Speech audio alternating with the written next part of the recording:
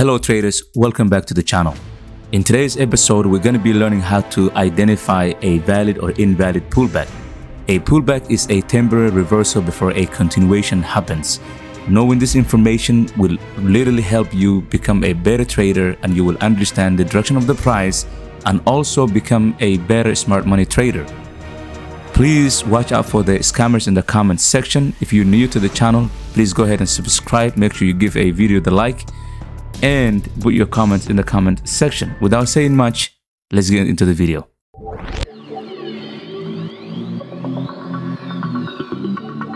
Here we have a price that's given us a ABC pattern. Now we have an impulse, correction, continuation. But as a trader, if you're not able to identify if this pullback is valid or not, you're not going to be able to predict the move that's upcoming. All right, so let's say most of the time what happens is this might be just an invalid pullback, and then this might be just one entire move. Okay, so you got to be able to identify if this pullback is fake or real. All right, and then here we are, price giving us a bullish momentum. We have all green candles. Each candle that's created is respecting the low of the previous candle. So now what we're waiting for is we're waiting for the opposite candle to break through this bullish candle. Now let's say we have a bearish candle that's formed around here. Okay, this bearish candle did not close or did not cross over the previous bullish candle. Do we have a pullback yet? No, we don't have any pullback. We just have to wait until we have a bearish candle that closes below the low of this candle, or the low of this recent bullish candle. So now we have a valid pullback. All right, now we have a valid pullback here too. Let's say the market is going down and creating a low high, low low. So now we have A, B, C pattern. Okay, this is an impulse, correction, continuation. This is your pullback, but you got to be able to identify if this pullback is fake or real. Okay, you got to be able to identify if this is a valid or invalid, right? So let's say here we have a lot of the price giving us a bearish momentum. We have a bearish momentum here. Okay, each candle is respecting respecting basically the previous high, the previous highs. Okay, so now we have a bullish candle that's formed around here. Let's say we have this bullish candle coming up. Okay, let's say we have a bullish candle here, but this bullish candle did not cross over the recent high of the bearish candle. So do we have a pullback yet? No, we don't have a pullback. What we're waiting for is a bullish candle to cross over or to invalidate the bearish candle here. So now we have a valid pullback. Now we have a valid pullback. We're just going to wait for a continuation to the downside. Okay, so now let's go to the real chart and see how it looks like on the real chart. Here we're going to start with the downtrend, and then we're going to go to the uptrend. Okay, so this is your last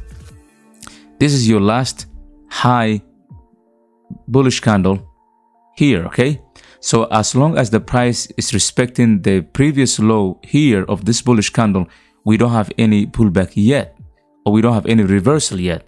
Okay, so now we have a candle here that's formed.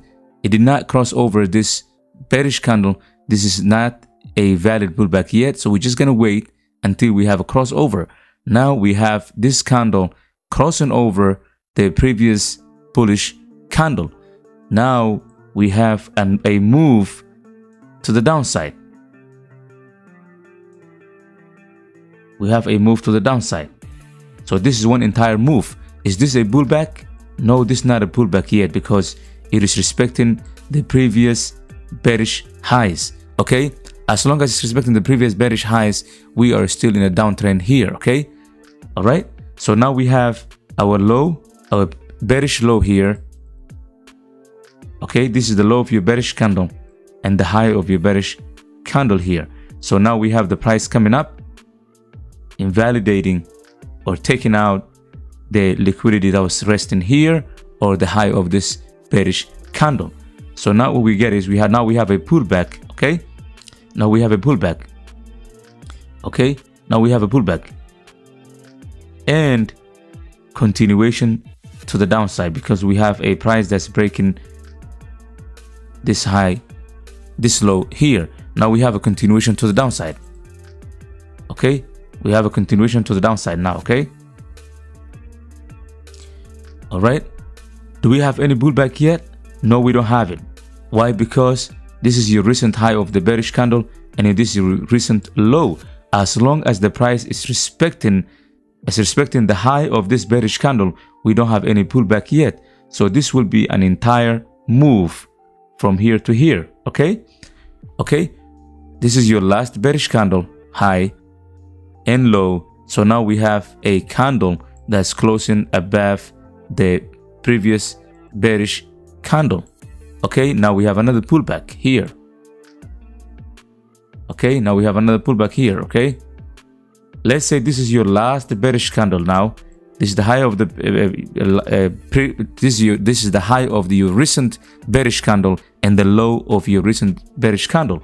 So now what we're waiting for is the price to come over and to cross over the recent high of this bearish candle, which we have.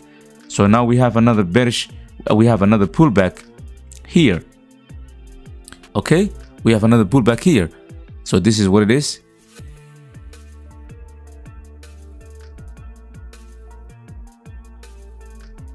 All right, now we have another pullback and continuation to the downside. Now the price is respecting the low, the high and the low of this bearish candle. It went over, crossed above the recent bearish candle. Okay, now this bearish candle, that's our recent bearish candle, is invalidated. So this means now we have a valid pullback, and then now we have a continuation to the downside. Okay, now we have a continuation to the downside. This is your last bearish candle now, and the low of your bearish candle. So now what we need is a bullish candle cross over this bearish candle.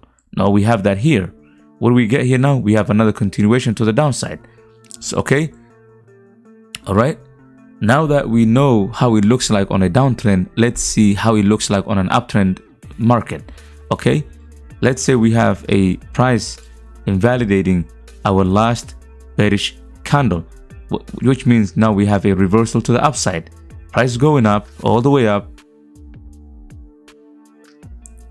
Now we have a little bit of pullback here because we have a candle that's, you know, basically crossed over the recent low of the bullish candle. Okay, now we have a pullback here, and now we have a continuation. Now we have another pullback here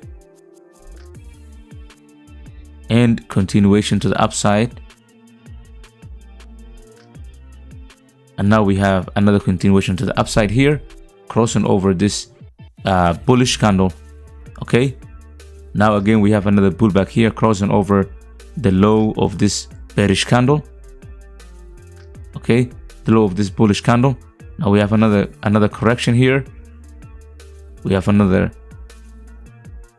continuation to the upside. This is one entire move here. Okay, we have another continuation here, and now we have a price invalidating the low of this price here. Now we have a correction. Okay, this is GBP USD. So this means we are in a correction phase on GBP USD on the recent price right now. All right, so next time what I'm going to be doing is I'm going to create a video that's going to break down of how to trade a pullback, or how to basically enter a trade using a pullback according to the smart money concept. If you're brand new to the channel, please go ahead and subscribe. Make sure you like the video. Make sure you leave your comment in the comment section.